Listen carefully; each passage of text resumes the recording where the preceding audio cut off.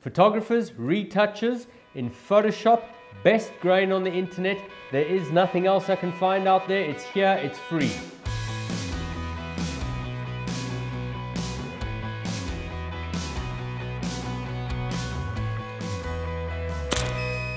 Okay, let's get into it, and I'm going to make a copy of this layer just to demonstrate something to you. And what I want to demonstrate is why I do not like the noise filter. Generally, when you're doing the quick and nasty, it's going to be around 2.5% to 3%. Anywhere around there is probably going to satisfy you. You know your values usually, and that's what you kind of get out of it, which in a previous classroom episode that I was saying to Broily Vargas, and Broily, I hope you're watching because I told you I would do this one for you. There you go. It is just a gray mush.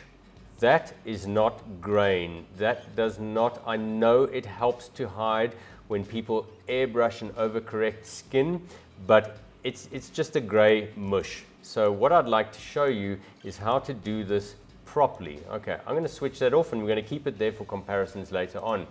So with your background layer active, the first thing that you do is you create a new layer.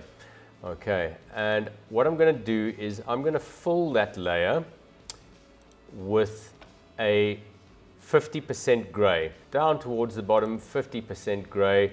Don't worry about the blending mode over here because it's a layer on its own and it's not going to change the blending mode of the layer over here. So 50% gray. Now the reason why I put in a 50% gray is because when I set my layer mode, my blending mode to overlay, overlay is sort of a contrast blending mode. But what happens with a 50% gray is that you're not favoring the highlights or the shadows. Let me give you a quick demonstration over here. And if I fill this layer with black and it's on overlay, it's going to favor the shadows. So what overlay does generally is that it looks at the image underneath your layer when it blends and it favors this. So by being black, it's favoring the shadow areas. If I were to switch over and fill with white, it would favor the highlight areas. Okay, so by just having a 50% gray layer, it's not favoring neither the highlights nor the shadows, and it has no effect. So what that's going to allow me to do is just to show off the texture of the grain. Okay, so I'm going to start at the bottom. So what I'm doing, I'm still using the noise filter. Okay, I'm going to add noise, and just so that it's a relatively obvious grain, I'm going to go to about 10%. Now that's probably harder than what you would do when you normally adding a noise filter in Photoshop. But once we've added that, I'm going to go in and I'm going to blur this noise ever so slightly. Already you see it over there.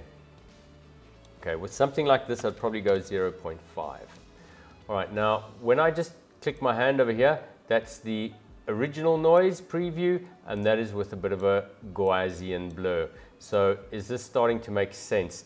This now is starting to look like typical film grain.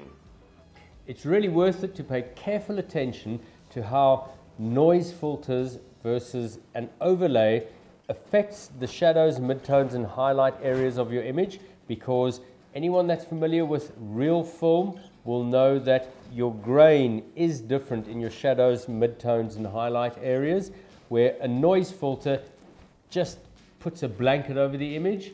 By using it as an overlay layer, it will maintain the integrity of the original contrast of your image. So what I want to show you now quickly, I'm going to switch on the above layer of how you used to do it. That is a noise filter. That is not film grain. Let's switch it off.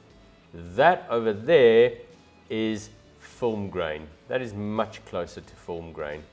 Okay, what I'm quickly going to do over here is I'm going to switch this one off again, and that's our original image. I'm going to create a new layer, and I'm going to do exactly the same thing again. I'm going to fill it with 50% gray.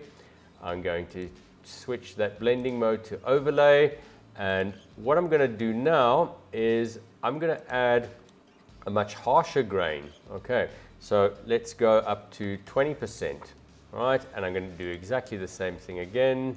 And the more you blur the grain, I will generally never go over 1 pixel. I find that if you go over 1 pixel in the Gaussian blur, it starts really detracting from the image.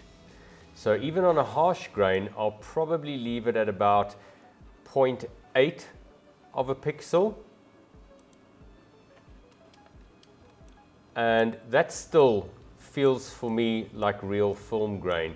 Now, I spent many years in a photographic laboratory, and what I do remember is those big 1.5 meter wide prints rolling off of the machine.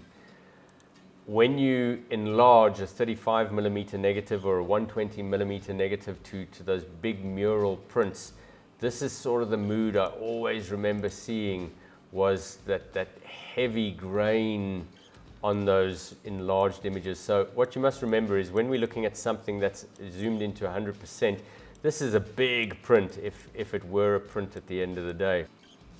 Okay, what I want to look at now is that sometimes you are going to have to judge what type of grain suits what image. So for me, in her face, this finer grain looks quite natural. The harsh grain for me doesn't feel natural anymore. And the reason why it doesn't feel natural is the fine detail that I have in the hair and the fine detail that I have in the eyelash over here, and the grain structure doesn't quite match up. Because if you remember film, well, those of you who have worked with film, the quality and the characteristic of film is that the harsher your grain structure, the more it detracts from focus. So if you want to know more about how grain, noise, high ISO affects the focus of your image, check out the link at the end of this video.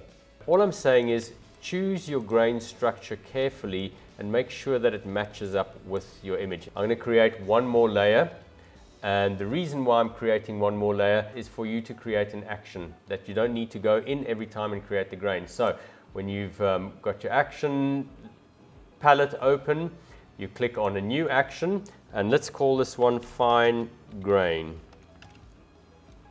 and set that to record. Okay, so first thing I do is I create a new layer. Edit, fill with 50% gray. Okay, and set my blending mode to overlay. Filter, noise, add noise. Now remember, this is a fine grain, so I'm going to look at about 5%, and that's quite fine. I'm quite happy with that. We'll call that fine grain, and then I need to blur it. Gaussian blur. Okay, so 0.8 that we're using on the harsh grain, it's a bit too much and my fine grain disappears. So what I'll do is I'll take that down to 0.5 and have a look at it. Let me take it down to 0.4. That's more accurate. That's a good, sharp, crisp grain. Okay, so there we go. There's our fine grain. And what you'll do now is up to you.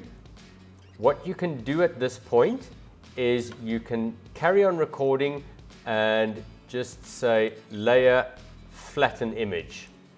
Okay, and then stop. So at the end of all of this, if you are feeling too lazy to create your own actions, we've uploaded it onto our Facebook page.